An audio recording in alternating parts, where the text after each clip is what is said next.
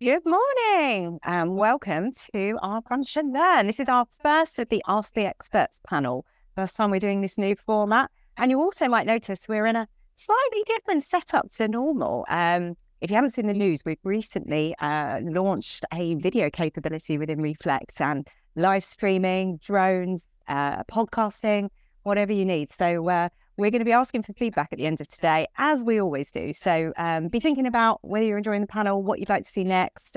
We will also be going back to our normal Brunch and Learns where we have our one-on-one sessions as well. So thank you so much, everyone, for submitting your questions. We've got tons of them to get through.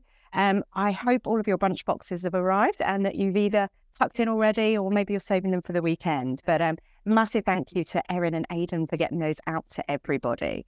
So if you've got questions as we're going through today or any of the answers spark any questions, you can pop them in the chat. Normally we'd say come off mute and chat to us, but actually we won't be able to hear you today. So do just pop them in the chat and we'll try and get to as many as possible. If we don't get to them all, we'll follow up with you afterwards and try and get an answer back to you. So let me get the panel to introduce themselves. I'm going to hand over to Andy. Thanks, Becky. Hi, I'm Andy. I'm the head of SEO at Reflect. I've been here about 4 years. I've got about 15 years in experience in the industry. Self-taught SEO. I've worked agency side, in-house. I've also run my own businesses, sold my own businesses, so I can put myself in clients' positions quite easily. Cool. I'm Jo. I'm head of content and digital PR here at Reflect. I joined about 6 years ago now. I used to be a journalist for 10 years and then moved over to the dark side. And I love it. I love my job. And the main aim for us is to get lots of coverage for our clients. So. And I'm Lottie. I'm head of paid media at Reflect Digital. I've got coming up for 13 years, which is an unlucky number. So let's hopefully it doesn't stay like that in digital marketing. So my focus areas are paid media, obviously within PPC, display, programmatic, and paid social as well as sort of branching into customer experience and very much focused on a behavioural science-led approach. You're Thank you. I'm Kieran. I'm the behavioural strategist at Reflect. My background is in psychology. I've got experience working in behavioural science within government, policy making, in my own business, and now in digital marketing at Reflect Digital. So I cover everything to do with human behaviour, anything like research into audiences, customer journeys, personas, etc. And I'll pass. Thank you very much. I'm Gary. I'm the creative director here at Reflect. I have too many years experience. I think the key thing is that I create about 1,000 videos a year over the past 10 years and interviewed probably twice as many people. I run the content creation part of the newly created content creation part of Reflect, which is video, photo, live streaming and podcasting. Thanks very much. Amazing. What an amazing panel. How lucky are we? So I'm going to kick off with our first question. Now, this question actually is inspired by Isabella from the education group. Hi, Isabella, if you're there today.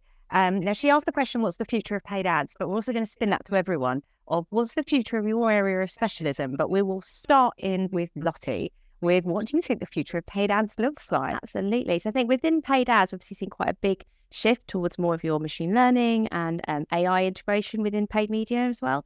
So I think from my perspective, it's very much more of that, where can AI and machine learning come in to actually enhance the delivery of the ads that we're creating, as well as how we're targeting people as well. So we're seeing new formats that are coming in or have increasingly been coming in over the last couple of years. I think what we're going to see is a continuation of that development and integration of those different types of campaigns, and also an improvement of the way that they work. So I think obviously some of these things take a bit of time to get going and to develop and be tested. And I think also we're going to see that that's going to become an increasingly larger proportion, I think, of what we're doing. I don't think that's going to overtake completely the necessity for people's intervention. But I think that's going to be obviously a big factor that's then coming through. I think in addition to that, from my perspective, we've been talking about audiences, or I've been talking about audience integration with paid media for a long time. And I don't think that's going away. If anything, it is becoming more prevalent. And I think that's obviously just going to be something that's going to continue to develop. And there's a kind of a delicate interplay between kind of having that audience-led approach and using automation at the same time. So I think it's a really exciting time, particularly for us as an agency, to see how that develops. It really is. And I think that plays in really nicely to get Kieran to just give us some thoughts on that, because obviously behaviour is our game here at Reflect. And yeah, I'd love your thoughts. Yeah, definitely. Really similar to Lottie. So for me, I think the future is in hyper-personalisation. So obviously personalisation is really, really important to have effective marketing strategies. We should always be personalizing our marketing to the audience. But hyper-personalization is using like AI algorithms to actually personalize it to the individual. So rather than segmenting your audiences into different groups, you're actually segmenting into individuals. So this works really nicely on like e-commerce websites as well. So when you're kind of browsing through different categories, it starts to learn about you and learn what kind of things you're looking for, and can offer kind of discounts relevant to you and not absolutely everyone. So for me, hyper-personalization is a really key thing. Do you think audiences want that? Because I think there was a time where people started to think it was a bit creepy when you were like, hold on, how do they know that about me? Or why are they saying that? And thoughts on that? Yeah, I think everyone's kind of got over the creepiness. I think we kind of expect it. So although sometimes we're like, well, that's weird, we were just talking about that and then the advert popped up, it's actually so useful. And I think if that disappeared, we'd get actually quite frustrated that we're not getting that personalization anymore. Definitely. I mean, I love it. My bank balance is a bit much because I end up buying more than I probably should.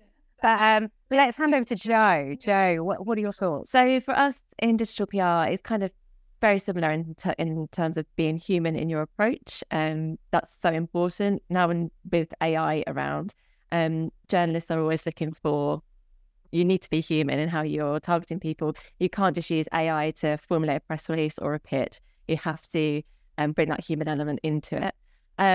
The biggest thing for me is data-driven campaigns. So looking at the data that you have, be it that's so resourceful for you that you've already got within the company, and that you can then use. Journalists are always looking for data. And also hooking onto those trends. So we've got the cost of living crisis going on. Can you hook onto that as much as possible? Any social trends that are trending on social media that you can hook onto as well. So yeah, there's lots actually. And this isn't there. Andy, from an SEO perspective? I think the same sort of thing is that obviously AI is becoming much more prevalent, but it comes with a lot of risk of there being fact-checking needing to be done. AI is very good at making up information and getting quite creative. But as we've just discussed, poses some risk, especially the fact that people want to see human-led content, and we like, absorbing information from one another. So I foresee there being a future of SEO being much more AI-led, but I think it needs to be with some caution. Definitely, yeah. And I think we've got some more AI questions coming up in a bit. Gary, from a video content perspective? There's a whole bunch of things. I think we will see a lot more employee-generated content, so EGC rather than UGC. I think you look at, I want to say Deloitte or Oracle, they're like training 80,000 of their staff to be LinkedIn influencers. And if you can imagine all 80,000 staff all posting on LinkedIn around video content or content in general, that's huge. Even for small businesses, if like the senior leadership team were posting content regularly. From an actual video perspective, I think it's the founders, it's the personal brand side of B2B that's really going to get cut through. Classic cliche, look at Stephen Bartlett, he's got a whole bunch of video content coming out every day, like 3 videos a day. But also, people overlook the fact that there was Apple and Steve Jobs. Again, another cliche, but there was 2 brands there, and Richard Branson Virgin as well. There's 2 brands there from a video content perspective. They were like the only 2 for 30 years, and now they're just starting to kind of come through and say, oh, well, actually, founders should be like the human side of video content. And then if you can have lots of little short clips showing the people, because every business does the same. There are, one lawyer does the same as another lawyer, but the only difference is the actual people themselves. So if you can do human first video, then you're absolutely going to cut through the noise. That's what I see happening in the next 6 to 12 months. Definitely. And I feel like through everything everyone just said, there's a real human first thread running through, isn't there? Amazing. So we also had a question from Victoria at SCC. Hi, Victoria, if you're there. What trends are you seeing in B2B paid media? This was specifically around what's best for lead generation. So when we're thinking B2B, I think people sometimes struggle. They're not sure how to tackle that. What are your thoughts? Yeah, so I think we're seeing an increasing focus on using account-based marketing as a sort of approach and strategy. The difference between account-based marketing, kind of what people more traditionally may have been doing, is that with account-based marketing, you're doing starting a much smaller group of targets at the beginning. So it's more of kind of that a traditional pyramid shape as opposed to what was used before, which should have been an inverse pyramid, where you're starting with much broader targeting and then narrowing down your target audience to your final sort of set of people or businesses you're looking to engage with. And that's a big shift. It helps with both being more sort of clever with your budget, because you're all of a sudden starting with just a smaller subset that you've already pre-qualified, rather than the alternative where potentially you're kind of reaching that net out and then hoping to kind of qualify those people after you've already engaged with them through any tag channel, but for example through paid media. There are lots of different tools you can use. You can do sort of that qualification piece yourself. Some businesses do it with very simple sort of spreadsheets, because really all it is doing is identifying who those key leads are, qualifying those leads, ensuring then you're understanding what content and how you're going to engage with them, and then how you're going to measure with them ultimately at the end of it. So I think that's a big sort of shift around from that more, as we said, what we're looking at as a business, that more kind of personalised and sort of people-led approach, rather than that kind of casting the net wide. I think that's a really interesting transition. I think for some businesses, it's quite a big change in mentality and like how you're sort of planning and strategizing your paid media. But I think for B2B, that's a really interesting way to kind of move away from that kind of broader stroke to something that's much more defined. As I said, that does also enable you to be smarter with your budget, because you're now targeting specific businesses as opposed to hoping you'll find the right targets through an array of different types of people. And I guess the key with that I know we talk to clients about a lot is it's not just how you're going to reach your audience, where you're going to find them, but it's what you're going to say to them, which I suppose comes in to Gary and to Kieran, I suppose, from the behavioural side. But yeah, Gary, any thoughts? Yeah. A lot of people make the mistake of selling to people for lead gen. Hey, buy my product. It's not going to sell, or from a video perspective or from a human perspective, right? What you need to do is think about the audience. What does the audience want to see? And then tell stories, get them emotively connected. You know, the Gen Zers want to be emotively connected to the product before they actually purchase it. So from a lead gen perspective, you need to tell stories and get people across the line before they've actually pressed the buy nows, you know? And it's all about education and inspiration. I think you've got to create video content that's nothing about the product at all. You know, you look at Red Bull's Instagram page, excuse me, and there are 0 photos of a can. You know, they are a sponsorship company, and they just happen to sell energy drinks off the back of it. Yeah, you know? No, it makes sense. And Kieran, your thoughts on messaging from a B2B audience of, like, they're still humans, aren't they? Yeah, exactly. And what you were saying, like, you don't want to talk to everyone. When you talk to everyone, you talk to no one at all. So yeah, even in a B2B context, you're still working with humans. So you still need to think about who it is you're talking to, what are their needs, what are their pain points, what really connects with them, what resonates with them. Definitely. And say as well, I think the point we've talked about a bit about motivation as well, because I think often that people forget that. It's like, what is the reason why someone is doing what they're doing? And that can come not just from a business context, but from a personal context as well. And I think that's really important. I think quite often businesses forget that, and they, to your point, like, they forget their people. They're like, oh, it's just a business. Therefore, there's not that sort of logic behind it that we would often apply when we're speaking to a personal and individual basis. Yeah, and I think with that as well, identifying who the key people are. So the person you're talking to might not always be the decision maker, or there'll be other influencers as well. Yeah, no, that makes perfect sense. So let's move on to the AI world, shall we? Because I know everyone wants to talk about AI. So we've got a question from Lucy at Vivactive. So hi, Lucy, if you're out there.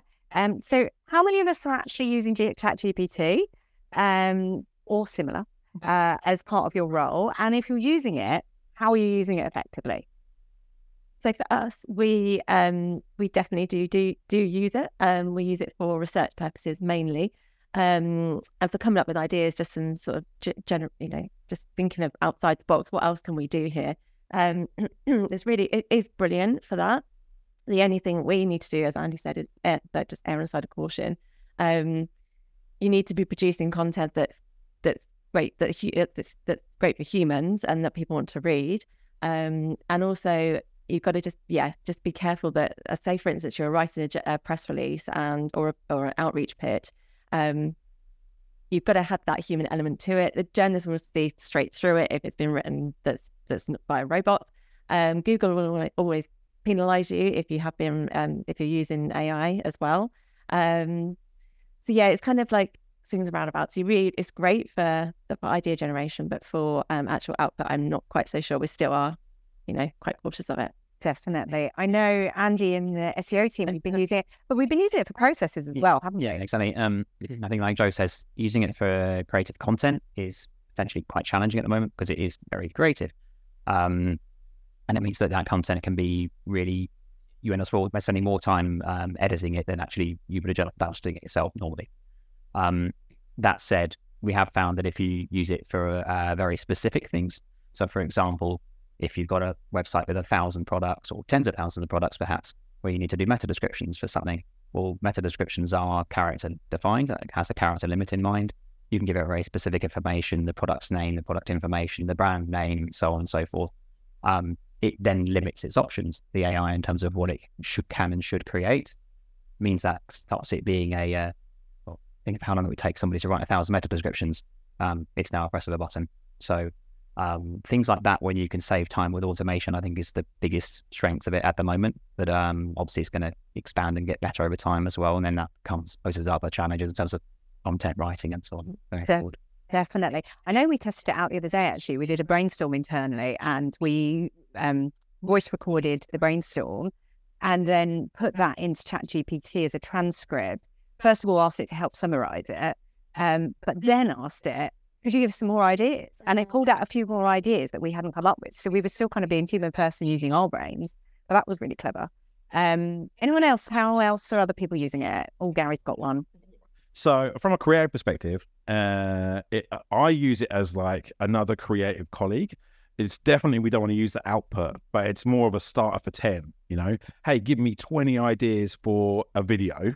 Obviously be better at your prompts than that, but that's a good start, and that can kind of often kickstart the creative process for me anyway. And one thing that I actually was talking about yesterday, which I didn't think about, but it's absolutely brilliant, if you need internal buy-in in an organization to create content, and you have modest budgets to start with before you actually get the powers that be to spend money on it, what you can do is actually create AI video. Don't create AI video as an actual output for your business, but you can storyboard a video using prompts and get those videos created with AI video to get internal buy-in to say, this is what the video might look like. I want to give all the money to Reflect to go and make that video content for you.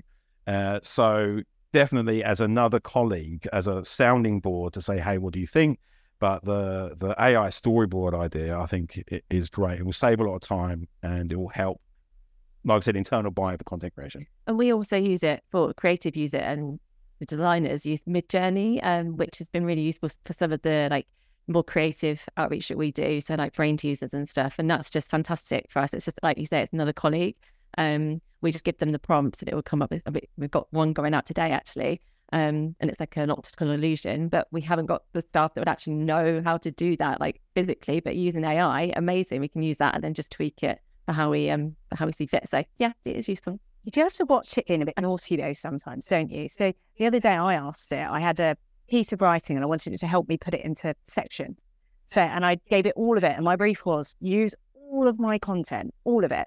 And it kept coming back, and I was like, it's not all of my content. And I was literally having an argument with ChatGPT. And eventually I was like, I tried about 5 different times. I was like, let me be clearer. And then eventually I was like, is there a problem? Can you not actually do it? And it was like, yeah, I can only do this many characters. And I was like, okay, it's a proper naughty colleague, so you do have to watch it. I think I wasn't on the upgraded version though, so I think when you're using the upgraded version, you've got more abilities there. Just going to add to the same thing, even in the meta description example we had earlier, even if you say to it, it must fit 165 characters or whatever you want to define it as, it still overspills, and you have to then put in another prompt going, really take notice this time. So having text. So I think for the audience, that's a really important thing that feels like it's coming out of it. Yeah. One other thing, this is talking about meta description, get it to do the boring stuff too. Well, it's to start the boring stuff. So like YouTube descriptions, include my keywords to make it viral kind of thing. That's where you got to write 500 words. That's the boring stuff that obviously as a creative, I don't want to do. So it's good to say, this is a link to YouTube, write a great description that will help it be easy to be found, whatever, SEO keywords, for example.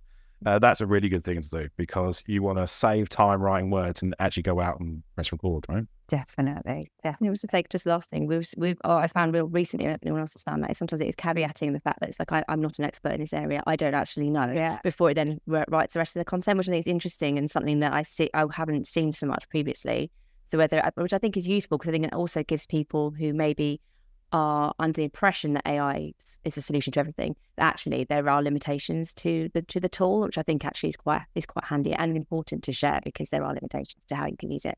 And also, one other thing, the journalists will also have a tool to check if it's been written by a robot. So it's just, you've just got to watch for that. That will then ruin your relationships with them and you won't get any more coverage with them. So again, it's that human. You've got to be human in it and they will check. And you just can't risk that at all. So everything we do, human first. You had it here. We've got a couple of more AI questions from Storm and David at Love to Shop. So we had around, and we've kind of touched on this, but I don't know if there's anything to add. So how can AI be used safely to maximize content creation? And then also alongside that, incorporating it in the SEO related activities. I know, because I know Matt's been playing with some clever stuff to speed other things up as well. If there's anything else to share, or we have spoken quite a lot about that. So I think the first thing is to consider the type of content you're creating. If it's like Gary was saying, short form content, maybe it's like a category description, product description, or something where you can give very specific information. That's going to be a big time save for you. Anything longer than that, I think you're treading in ground. It's difficult to get that kind of content over the line. The one thing we have been using AI for, not specifically ChatGPT, but also we use branded documentation to send to clients. So when we're sending content, we don't just send a simple Word document. It's in our colors. It's got our formatting. We have keywords in a particular part of the document. We show what the heading should be. We have a process in place now. We're using AI to pull that information directly from the website. So when we're optimizing content, we don't have to manually do that as a process anymore. So it's also considering, I think, processes in your business that are time consuming and potentially boring. How can you get those things to be automated with AI as well? So it's not just ChatGPT, but plenty of other options as well. Definitely. I saw that and that is looking really cool. So, okay, I'm going to start jumping around a bit. So thank you. I'm going to ask how can you use it safely side of it. We can go for it. So like Joe said, there are tools out there, obviously, that you can tell if it's been written by a human or AI. And I know when we started using AI at Reflect, when we started playing around with it, we did exactly that. Like we put in a human content and then AI content, and it was accurate. You could tell when a human's written it or not. And I think that's really important to remember because also humans love other humans. We don't like interacting with robots. We like the human element of things. So if you think about some of the most effective campaigns, like think of the M&S versus Aldi argument, for example, that would never have come out of an AI at all. You could get AI to kind of generate tweets and stuff, but you have all these like things that people really latch onto and that catch people's attention is that human element when you've got customer services and it's a real person replying a little cheeky kind of response to whoever's written in. So I think that's really important to remember that. But then there's also the other side, especially from my kind of background as a psychologist, ethics is always drummed into you. And like you're working with people, you need to think about things from an ethical point of view. And I think as marketers, we should all have a duty to kind of make sure we're doing ethical marketing. So are you really being ethical if you're just letting a robot do it all and not adding any kind of human element into it? Definitely. That makes perfect sense. So Gary, you used the word viral a minute ago, and we did have that as a question. How do you make a video go viral? Oh, I'm so glad you asked. Oh, goodness. Can you believe there was a random fire alarm? We're safe. We're all good. It's only our first live stream and we get a fire alarm to go. So, yes. Can't plan these things. We don't make, as content creators, viral videos. It's the viewer that makes the video go viral, right? But you can try and influence it. There's certain ways. In fact, there's only 3 reasons why a video goes viral. There is audience participation. So Ice Bucket Challenge, classic, right? That went super viral because that was audience participation. Unexpectedness. So if you experience something that is unexpected, you want to share that experience with others. And the other one is influencers or tastemakers. If a famous person or an influencer shares that video will go viral. They are really any viral video will always go up into one of those 3 reasons. So if you can try and tick one of those boxes when you create video content, you're heading towards the right type of virality. You've also got to think about, again, I think I mentioned this before, you got to think about your audience and what your audience wants. Like the BBC doesn't make video content about making TV programs. We do a little bit, but it's about the hairdresser on the high street is making video content about mental health. It's that kind of stuff. So I don't necessarily want to watch a video about how to cut your hair, but I might want to watch a video about mental health. So they could attract me by making a video that I want to see, but then I'll have that hairdresser on the high street in the back of my head when I need to get my hair cut. Love it. It's all about the people again, isn't it? Yeah, absolutely. Yeah. Another question that we've had in before. So Jessica from Give a Grad a Go. So this is coming to you, Joe. So at Give a Grad a Go, they've got an internal system for backlink building, whereby sites we gain links from have to meet a certain criteria. Mm-hmm. So things like trust score, domain authority, etc. Do you have any recommendations or guidelines around this?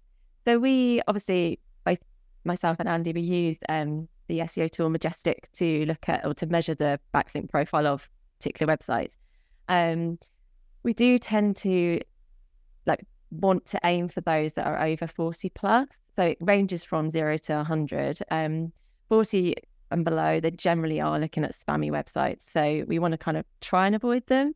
But then, anything say the BBC, they're going to be really, really super high in trust flow and domain authority. We kind of go off the back of we could get, it depends on really the KPIs of the client as well. Some of our clients just want backlinks.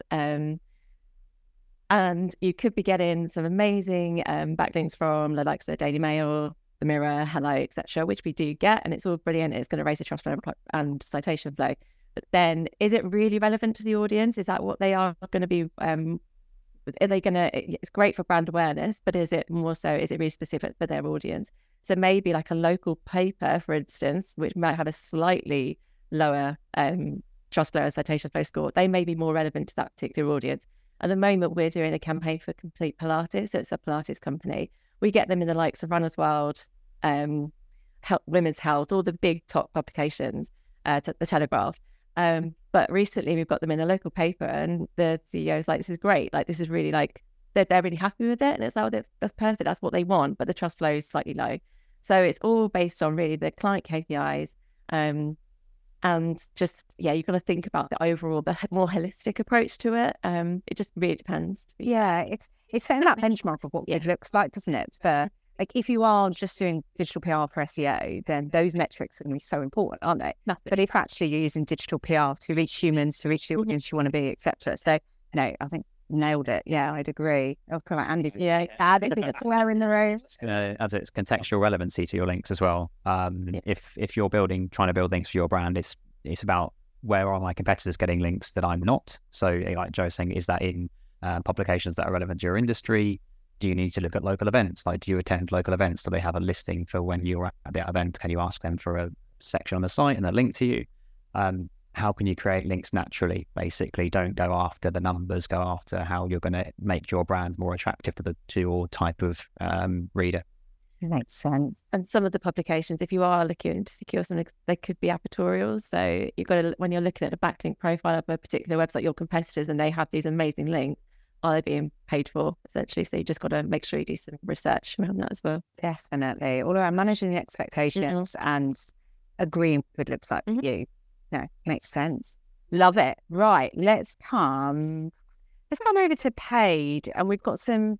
We've touched on behavioural and paid. So this might be you as well, Kieran. But how do you really start to do the audience segmentation piece in a world where we're recommended not to be too niche because of the machine learning tools as well? So how do you get that balance right? Yeah, it's a really interesting point. I think see what we were talking about earlier about hyper-personalization, making sure that we're super relevant. I think the key there is that just because it's relevant doesn't mean that it has to be a very small group of people. When you're talking from a paid media perspective, it's more about kind of categorizing people into subsets which are sufficiently of a size that means you can still use that automation and sort of AI and machine learning technology to enable the systems to get the best performance. So what we're finding now, so in the last sort of 5-10 years, we would have been breaking everything down by a separate ad group per audience, for example, was quite a standard approach, and really being very niche in terms of each of those individual sort of targets we were speaking to. Now, with the advances in AI and machine learning, what we're finding is that if you do go too niche, then there's not enough data behind the system for the system to be able to capitalize on that. And when you're looking at how the systems need to process your data alongside your competitors, you can then be at a disadvantage. And that's why there is that very sort of fine line between being segmented enough from a paid media perspective and being too segmented. I think that really does come down to things like the audience sizes. So obviously you're able to look at that. So you can, you're not going to be penalised by creating a smaller audience or creating an audience that you don't know at this point what scale it will be. So some platforms you can look at the scale, so programmatic or for social. From a PPC perspective, you may not know what the size of that audience is until you tested it. So again, it's a case of understanding, like you can go down that route of obviously being quite segmented and then sort of start to test some of those audiences, identify those that are at a suitable scale to really enable you to get enough data to ensure that the machine learning can work off the back of it. And then you can still get a lot of value off the back of creating a personalized experience for that group of customers. And again, that's not sort of moving away from that kind of, sort of what people may perceive as being creepy. It's actually just providing an answer to the solution that they've asked, and or what is important to them, what motivates them. So, for example, you could look at something down the route of, from a finance perspective, if someone's really been identified as an audience that's very conscious of finance, then, that is a really important signal that you can then start to speak to them and communicate with them via that route. So I think that's the kind of route you need to go down. So yeah, it's a delicate balance, but you can absolutely bring both the automation, machine learning, along with behavioural science very easily. Yeah, I totally agree. And I think there's that brilliant example where if you I'm thinking about personas and segmenting now, and I've seen some awful personas where where it's just, like the basic demographics. And the danger of doing that is, brings back to the example I was about to share. If you just say, for example, male in his 80s or whatever it is, British, you both Ozzy Osbourne and King Charles fall into that same category. Yeah. And actually, if you think about the things that they'll be interested in, their likes, what they're motivated by, what their needs are, they're going to be totally separate. So it is a music taste for sure. Maybe not. But yeah, so it shows that it's really key to go a bit deeper. But yeah, of course, not too niche, because then you're really limiting the pool of people that you're connected with. And how do we go about building those kind of personas then, Kieran? Yes. So that's where your audience insights comes in, not just kind of sitting in a boardroom and going, right, we want to target women who are under 30 and, I don't know, like trainers. You actually need to either go out and speak to the people and find out what it is they want and look at the data and look at the trends, or look at your existing data as well and see who is it that's buying from you.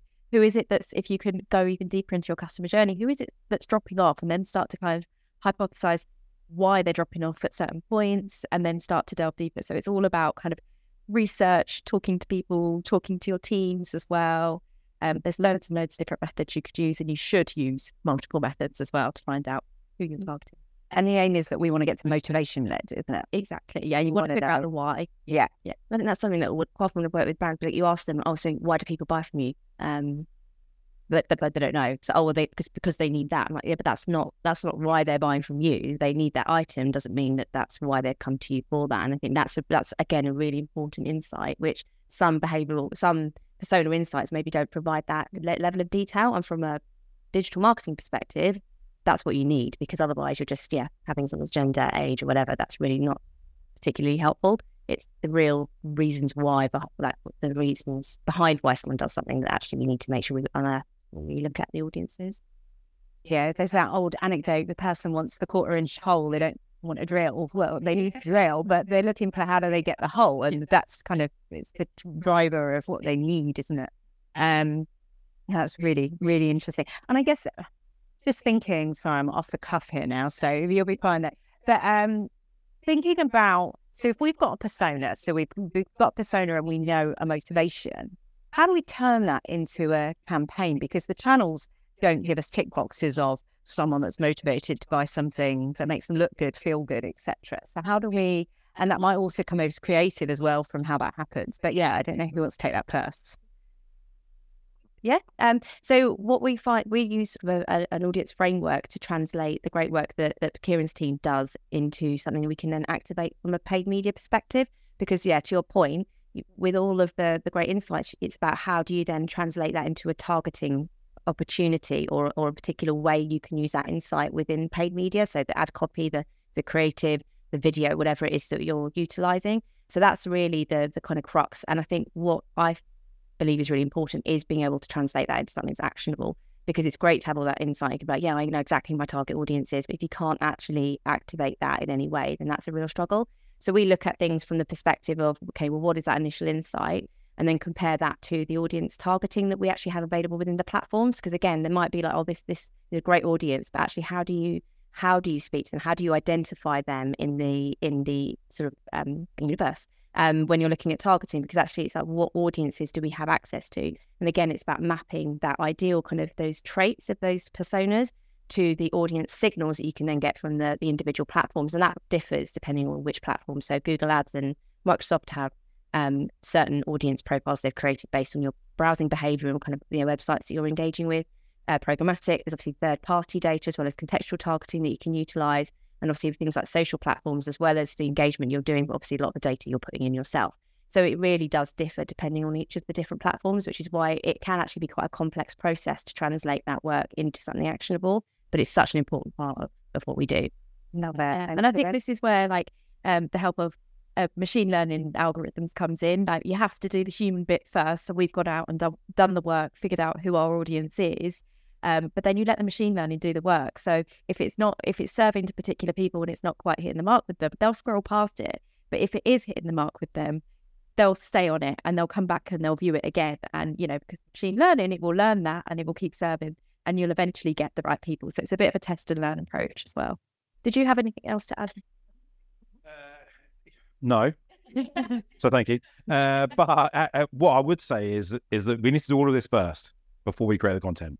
Yeah. Right. And I think it's all good and well, me putting out the crayons and trying to make a cool video. But unless we know what our audience, the client objectives is, what the business objectives is, and then develop the strategy using all of this human behavior and data and hyper-focused targeting, personalized, then I can translate all of the numbers into, or what you should do, sorry, not me personally, what you should do is to translate all the numbers and the data into visuals and get you creative to then create the content. Just wanted to say, so what a really nice benefit that now we have Gary on the team, I think from my personal perspective, is quite often within paid media, there can be a bit of a disconnect between the creative genius and then what we're doing, which potentially is more functional and sort of a more that data-led approach. And often if the creative is, to your point, you have to do this piece first before you then move on to what you create, which we then use from a paid media activation perspective. Actually bringing that together as a whole, because it might be that you've got a really great creative concept, but that doesn't necessarily translate into how we're going to use that from a paid perspective. Yeah, that's right. So actually what we're able to do here, because we have this, is to actually be able to do that, which I think is a real benefit to the clients that we work with, and actually something that maybe some other agencies don't have that benefit, which means ultimately the creative energy that's going in is going to be to produce something that is going to maximize the return. Yeah, there's no loss in translation. Absolutely. And what we do is we go the rational to the emotional to back to the irrational again, and that's absolutely the perfect combo. Yeah, and we don't just spoil all the fun. Yeah. You all alluded to there that testing as well, because actually it doesn't matter how much research we do, still once it goes into the wild, it doesn't always do what we expect it to do, because humans are weird, which behavioural science tells us that. So that's great. We've had a question in from the audience, and thanks to your audience, and keep them coming. Although we've got 20 minutes left, so yeah, keep them coming. So Josephine at SQLI Digital Experience. So this is an AI question, and this is coming over to you, Andy. So it might have been answered already, which we haven't actually. So how much should we already be optimizing for answer engine optimization specifically? So thinking about AEO, thinking about when people are putting questions in, looking for the answer. What? Very good question. We know from SGE, Google is testing providing that kind of level of information in results, and it probably is only a matter of time until you get that kind of data in results. We do already have it in the form of featured snippets, for example. So when you answer particular questions, you're going to get the answer, and that's been obviously that way for many years now. Yes, you should be doing that. I think got to consider if it's a question that your customers are asking, that you get frequently asked on emails, contact forms, and so on, then it's the sort of thing you should be, I think, answering in your content anyway, because ultimately people are going to Google the questions as well. They're not just going to come to you for the answer. And I think looking forward with SGE and the AI-driven answers, that those answers can only come from sources of information. So if you are the source of information from having provided that content and answer before, then I think you're in a very good position to be in a strong position going forward, because the AI has to learn from somewhere. And I think probably expanding on the question a little bit, but in the future, I think there's probably going to be some credits needing to be given to answers. I don't think AI will be able to, or Google won't necessarily be able to, in my opinion, just provide an answer without context. I think they'll have to give credit in future. So I think if you're going to be the person responsible for that answer, then you're in a really strong position. I almost feel on Google it, going back to Google Plus, do you remember when you had your profiles and you'd get your profile against, that never took off, that actually. It feels like it might end up being again. So, or maybe Google was too ahead of their time. And you mentioned SGE, just for the audience, because that's still quite new. Some people might not know about it. SGE, so Search Generative Experience. Yes, it's in testing at the moment. It has been for a while. I think it's still in US and Japan. You can enroll into it to test it if you want to. Doesn't mean just because you're not in the US, you'd have to use Google US effectively to test it. It's about providing AI-generated answers to particular search queries. It is very top-heavy. You have to scroll quite a lot past the AI content before you get to natural search results. So it is a little bit scary in that regard. But I think we've also seen that before, and so talk about feature snippets having been there before. I don't think it's, in my opinion, too much of a change, and I don't think in the current form of it, it's very. I think we still need some trust in AI before Google can start to roll that out in reality, because otherwise there's a lot of creative answers going to be driven there, and we've already seen Google had some negative press from its own AI when they rolled out it to begin with. Yeah. So, in my opinion, there's quite a long way to go on that, but it's worth keeping tabs on as well, for sure. Definitely. And I guess it all comes back to, like, the platforms can come up with these new ways of doing things, etc. But actually, we also then need to look at the human adoption. So another question coming over to Gary is just around, one of the reasons you've joined the team is because we here are realising how much the young people, the Gen Z, they're moving to TikTok for their search. They're not using Google as much. Like, Andy's a bit old-fashioned over here for the youngsters. Sorry about that. Well, it's funny. It's actually a bit of both, right? I don't. Everyone goes, "Oh God, Google's on the way out." Everyone's searching on TikTok. But Google's never going away. Definitely from a search engine perspective, either. But it is also about keywords. TikTok, yes, it's got a really good search facility, right? And the function of it.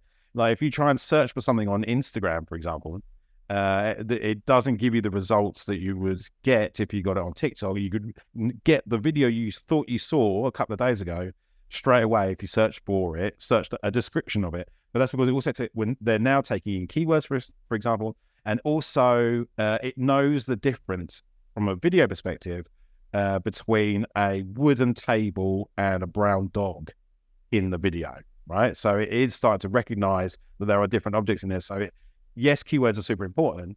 And all the Gen Zers, again, it's that video content. They wanted something visual straight away, an emotive story, connect with the person. And also what I call the mirror strategy, where they want to see themselves in the video, right? And this goes back to that human behavioral stuff, right?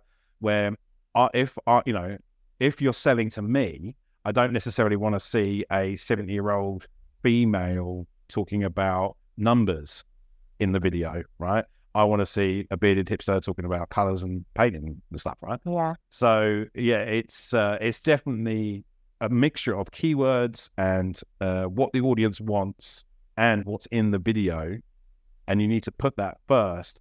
And short form as well. You got to put content across all platforms and not the same content at the same time. Everyone makes this mistake, and I'll talk about challenges later.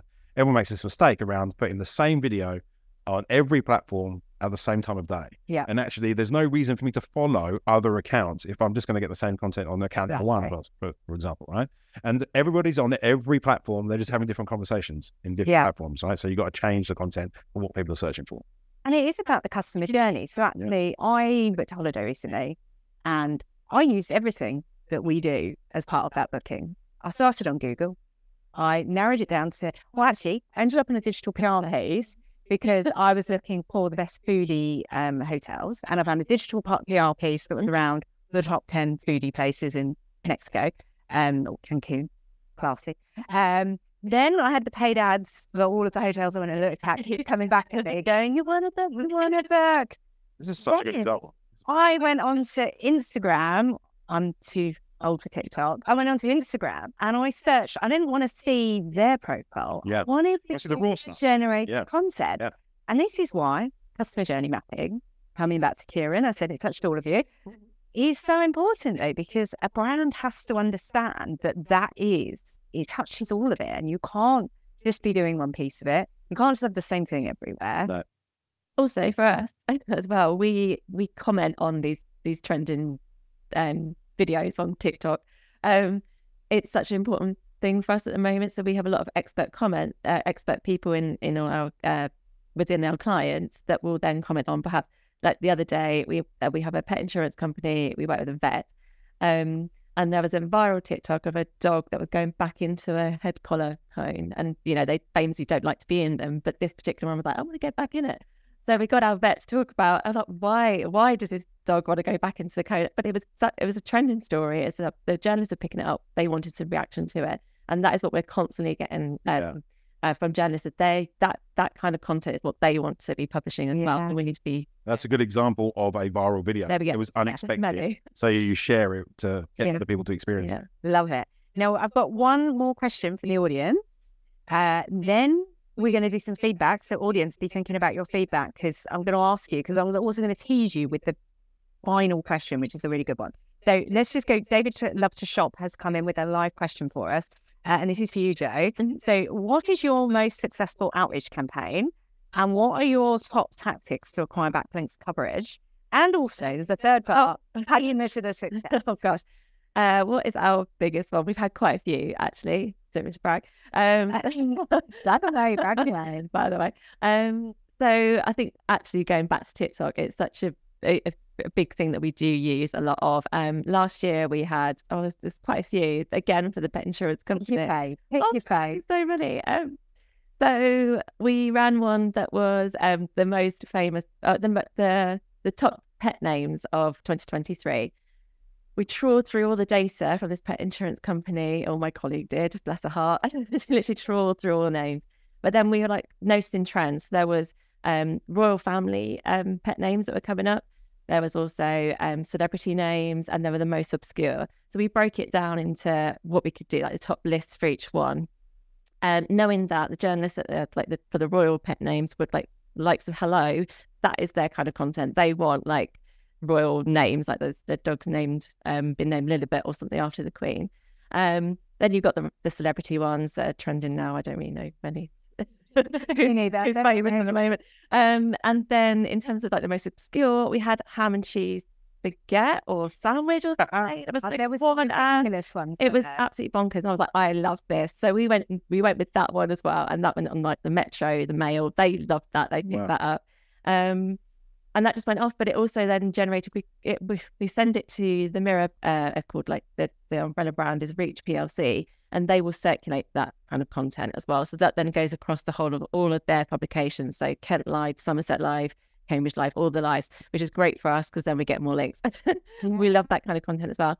And the clever thing there, I guess, is that you've personalised it to the titles as well. So it was the same piece of research, absolutely the same story, but getting the right bit for thinking about absolutely the Royals link with the hello. Yeah, okay, and cool. It fit the client KPIs. They want the links and the brand awareness, and they want to be where they haven't got as big a budget as the bigger pet insurance companies, but we're doing more than what that their competitors were getting, and being featured in more publications than they are as well. So it ticked all the boxes. And then we obviously had all the content sitting on the website, so people could go back, look at the full data set, and etc. So it was a really like effective piece for us.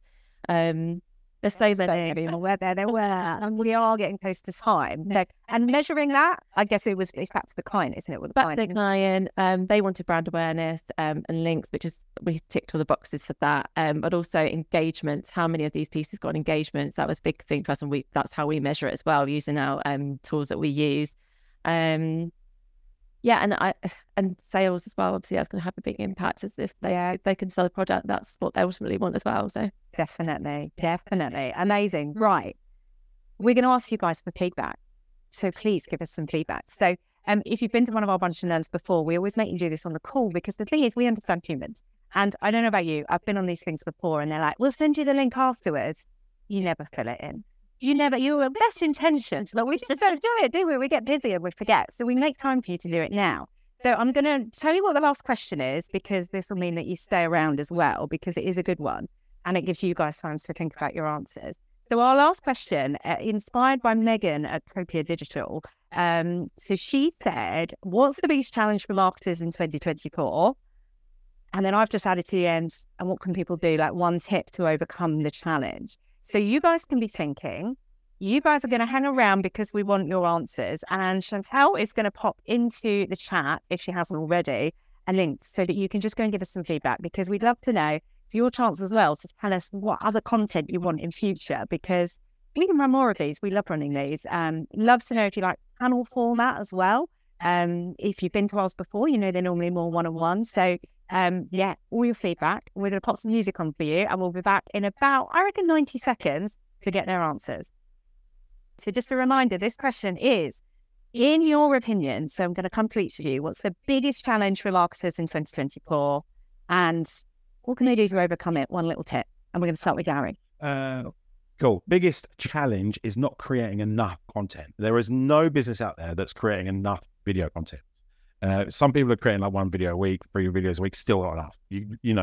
I think as a tip, you want to batch create. You want minimum disruption in the office. So if you can sort out an itinerary and smash out 50 videos in a day, that's the way to do it, and then schedule it over the next kind of 50 weeks, right? The way that we would do is a content cascade. So we'd probably do something like a half-hour podcast. We'd have maybe 10 short-form videos cut from that podcast. We'd have the full 30-minute hero video from that podcast, the audio to go over Spotify and Apple. We'd probably transcribe it, turn it into a blog, probably cut tweets out of that blog, well, from the transcription. And that just in one half-hour session has created 30 pieces of content. So you want to work smarter, not harder. And it's a batch creation, minimum disruption in the office, and pick people that want to be on camera. There's a lot of people that don't. Yeah. Right. Some of the people here in the live stream didn't want to be here. No, that's a trend. Yeah. But you want to pick people that want to be on camera, because that will just make it smoother. Right. That will actually. One quick question to that. If you're doing a whole day, lots of content, do you need lots of outfit changes? Like, is that a problem people keep seeing? I've done both. I think it's the same as a stock photography. I think, yes, it's good to have, quickly change the jacket or whatever. Yeah. But you want to do... Changing, I like that. Yeah, I know. You want to do batch creation once a quarter. Yeah. So actually, it's not so bad, right? It's not that you do it once and then that's it for the year, because you need to make 50 videos a month, right? Yeah. So perspective, love it. Yeah. On to Kieran.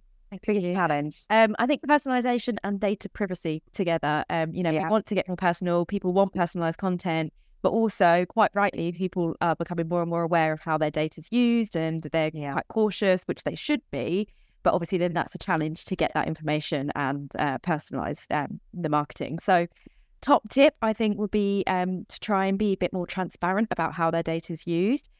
People don't want to go through and read like really long terms and conditions either to figure out what is going on with their data.